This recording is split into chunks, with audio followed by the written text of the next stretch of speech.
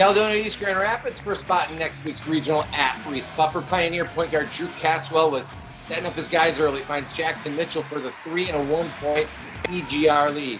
Nick Fox came off the Fighting Scots bench to provide good minutes early. The junior slashes and scores. Cal had a 3-point lead. But on the other end, it's Caswell, again, finding an open shooter. All okay, White Sam Newhouse, the sophomore, can go, and he is going to the regional with a 43-40 win over Caledonia. First district title in 10 years for the Pilots.